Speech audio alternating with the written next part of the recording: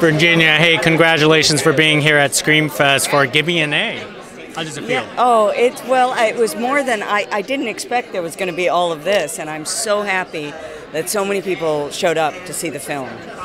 I know, it is a very exciting film. Tell us about the short film you got to participate in.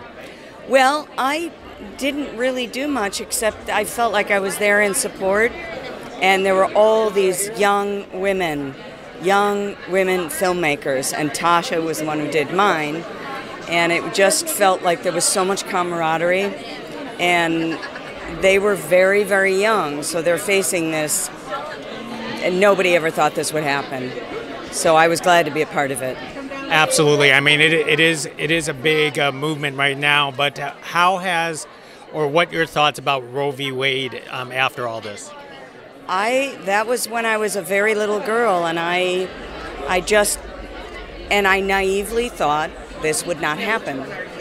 And I spent the day crying and worried about my younger sisters and all the young women of my friends, and I didn't know what to say to them.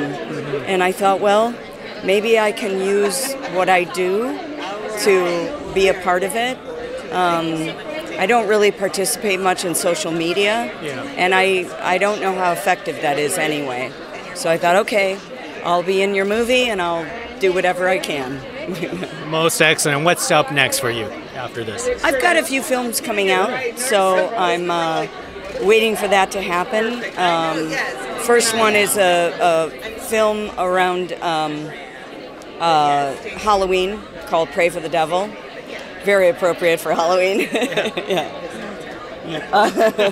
And this guy, we got married. We got married during COVID. Oh, well, congratulations. Yeah.